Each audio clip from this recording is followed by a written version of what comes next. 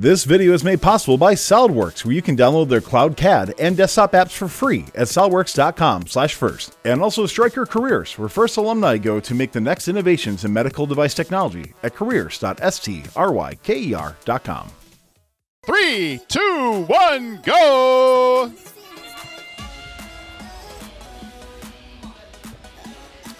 Gearheads line up for their autonomous, but they're going to one that's a little bit cockeyed. I don't know if it's going to work.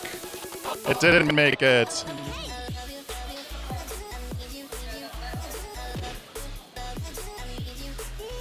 Gearhead continues to park in the other that does not score. That does score during autonomous. So.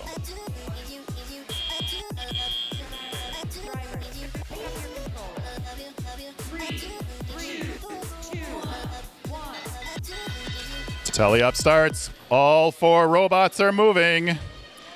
As you can see on the red side, the human player put 2 red cones down immediately. You can have more than 1 cone at a time in the Alliance station.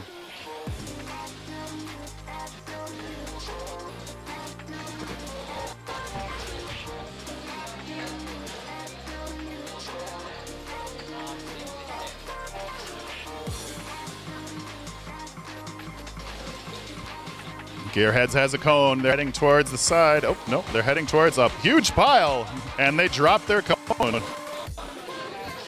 So even though you have a Clawbot, there is a possibility that you may drop your cone.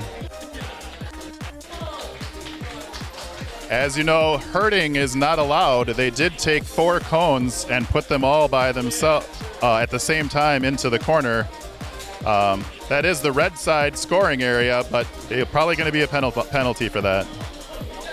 2-1-1-8-0 counters the blue side by covering it with the red cone.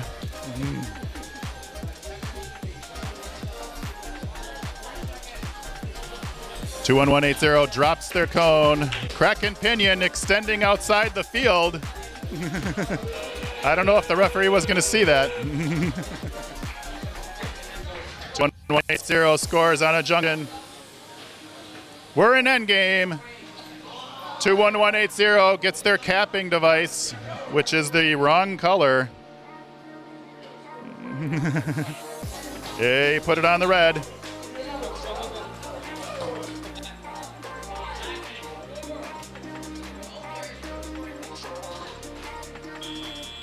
And that's the game. Stay tuned for final scores with our referee. And we had another nail-biting close finish.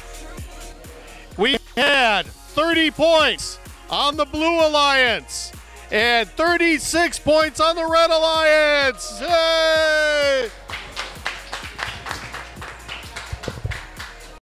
This video is made possible by SolidWorks, where you can download their cloud CAD and desktop apps for free at solidworks.com/first. And also Striker Careers, where first alumni go to make the next innovations in medical device technology at careers.stryker.com.